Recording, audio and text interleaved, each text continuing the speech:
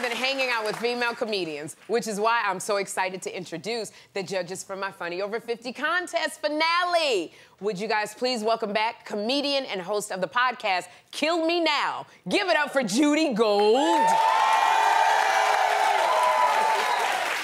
And comedian and star of the new sitcom, Mind Your Business on Bounce TV. Give it up for Rolonda Watt.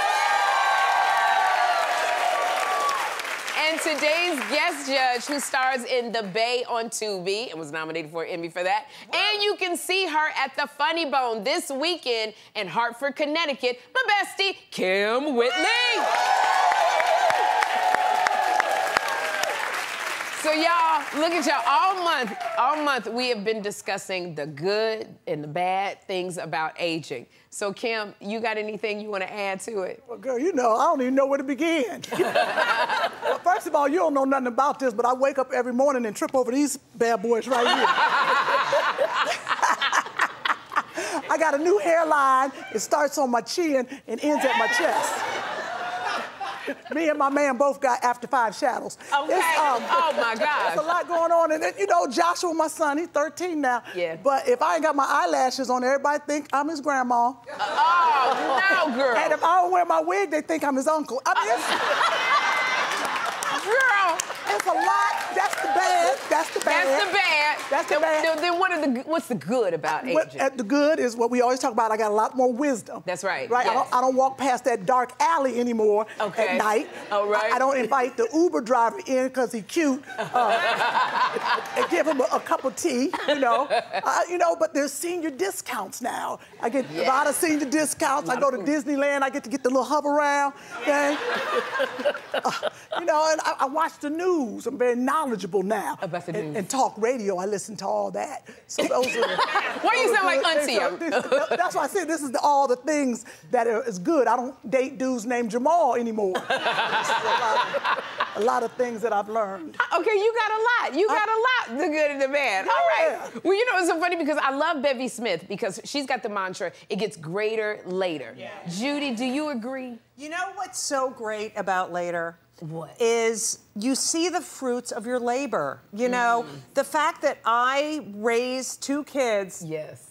Doing something that I love, that I followed my dream, and they saw me do that.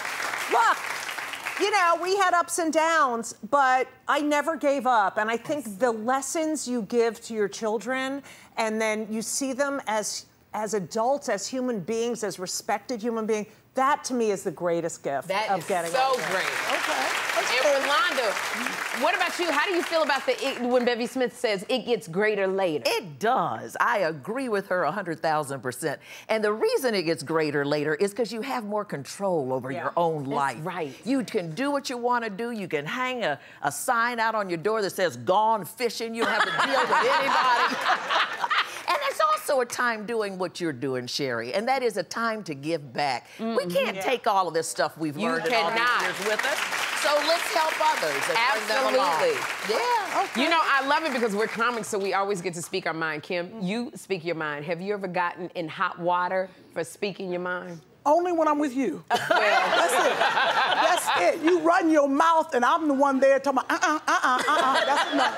That's enough. We're not on the show right now. So normally, you know, I'd love to, but right now we're in this cancel culture. You got to be very careful, and cancel means cancel checks. So, I let you take the heat. You do. Now, Judy, anytime you ever spoke your mind and just, got in hot water? How long have you known me? I was going to say every day. I don't want to give it away. It's unbelievable. The stuff I read on Instagram, and social media, of course.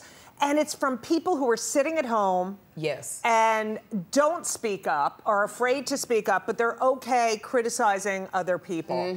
And you have to realize that we're alone on stage. Absolutely are, yep. And it's an amazing thing to stand behind a curtain. I remember when can I say this? Yes, absolutely, yeah. We talked about this backstage, but the fact that you're standing behind... Like you had to go on the Tonight Show. Tonight Show. And you're around... Getting over your fears. Fears. Yes. And you're standing behind the curtain. You don't see this, but you're standing behind the curtain and you're alone. You're usually in front of an audience, but literally you're behind a curtain and there's a man there, usually. And they're like, just counting you down. And all that work you did to get to this moment, it's just you. And it's really scary, but you become a different person afterwards, when you get up on that stage where you can power through. Absolutely. Yes. And that's what I wanted to say, because Gina, you know, did you ever do anything that got you in hot water, Rolonda? Not in hot water, but I could relate to those nerves. Dumb me, I had a Broadway producer who came to LA and asked me, would you like to star in Menopause the Musical? Right. And I said, sure. Of course. I just didn't know it was all in Spanish. Oh, girl. Oh, my gosh. You know, I used to speak fluent Spanish in college and thought it might come back. Well, I had to work my can off. I would go home, I would cry, I would throw up. I was like, why did I do this to myself? Yes. And as I went through it, just taking one bite at a time and one bite at a time, when we got to the end of that production and I had done a song and dance and a whole play in Spanish, I said, I'll never do that again, but I was so proud of myself. You never know what you can do. You know, women are like tea bags, they say. You never know how strong you are till you throw them in hot water. Till you throw them in hot water. Right. Eleanor Roosevelt said that. Okay. You gotta do things that scare you. You gotta do stuff that scares you. You know, it's so funny because Gina, Nicole, and Juanita Lolita, I know that the nerves are just like, especially doing this. Scary. Kym, how do you deal with your nerves? Oh, well, you've been with me. You know, we've been on the road many times. And, I actually, I have a little thing before we go out. I write my set, then I drink a half a glass of wine, and then we have a prayer circle. We did. But I usually do the prayer, and you got a whole sermon.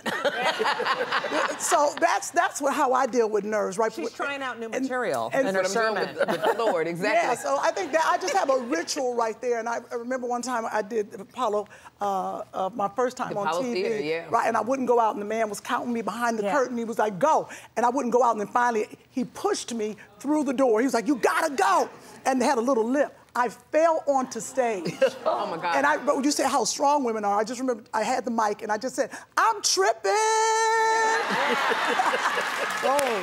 and that's how it went forward. It is. It's such a trip. I know, and talking about being on The Tonight Show, I did The Tonight Show with Jay Leno, and standing behind that curtain, I was so nervous. Right? So nervous. Yep. And I just kept going, you've prepared for this moment for so long. You are prepared. You've done the work. And before I knew it, they opened up that curtain, and I had to walk out, and I killed. And I kept going. And so it was just And you were in the moment. In the moment. Listen, when God gives you the toy, He gives you the batteries to go with it.